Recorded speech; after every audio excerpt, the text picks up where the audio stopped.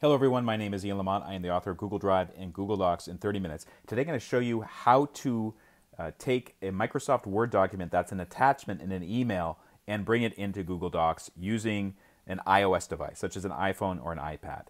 And here is my iPhone, here's the email here, and I have an attachment. Someone sent me a Word document. It's for the Boy Scout troop. It's a troop schedule. I want to take this Word document and bring it into Google Docs, and that way I can share it with other people.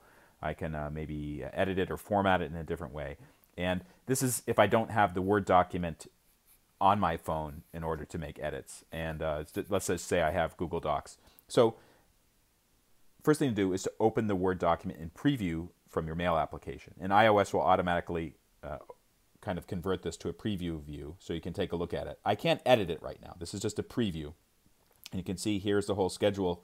In the upper right corner, there is an icon. It looks like a square with an arrow pointing out of it. Tap that.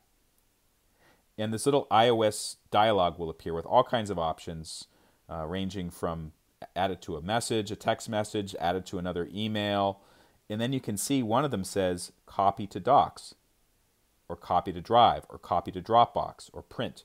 I want copy to Docs. Docs is Google Docs. That's Google's word processing application. And I have it installed as a mobile app on my iPhone. So I'm going to tap that. So it will prompt you, first of all, save to Google Drive. And you may be a little bit puzzled by this, thinking, oh, hold on, I just wanted to save it to Docs. So why is it talking about Google Drive? And the reason why is Google Drive is integrated with Google Docs. So it's basically the storage platform for all the stuff that you save in Google Docs. It's actually saving it to Google Drive. That's why it'll be prompted to save it to Google Drive. So hit Save to Drive.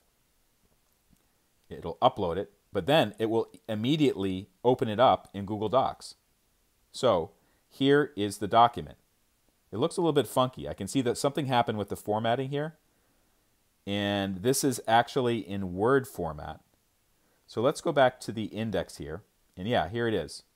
Troop 355 activities. Let's tap on that again, see if it will open it up. No, there's something wrong here. But anyways, the purpose of doing this is actually so I can make changes. And maybe if I want to convert it to Docs so it will be easier to edit it, I could just tap the three dots next to the title. Save as a Google Docs file. And then I could start to mess around with it there. Yeah, and actually when I converted it to Google Docs, it looks okay.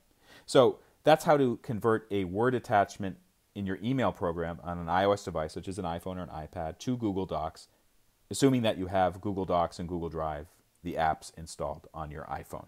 For more information on how to get the most out of Google Drive and Google Docs, check out my book, Google Drive and Docs in 30 Minutes, available from in30minutes.com, and thank you so much for watching.